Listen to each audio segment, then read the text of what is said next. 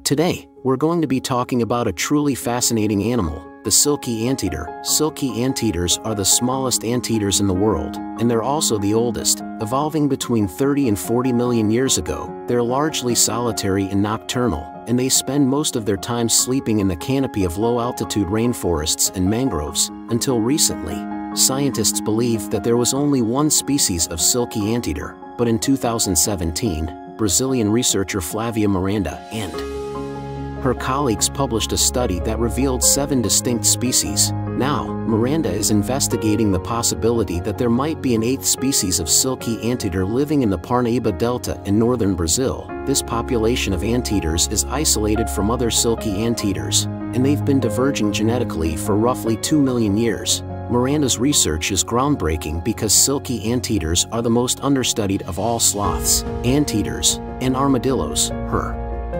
findings could help us to better understand the evolution and diversity of these amazing creatures. The Parnaíba Delta is a beautiful and important ecosystem, but it's also facing a number of threats, including mangrove deforestation and livestock grazing. These threats are putting the silky anteater and other wildlife at risk. There are a number of things that we can do to help protect silky anteaters and their habitat.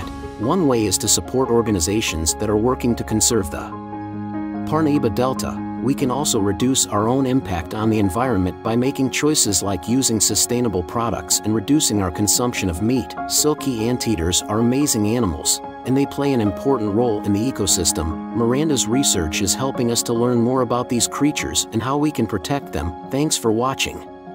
If you enjoyed this video, please give it a thumbs up and subscribe to my channel for more videos about nature and conservation.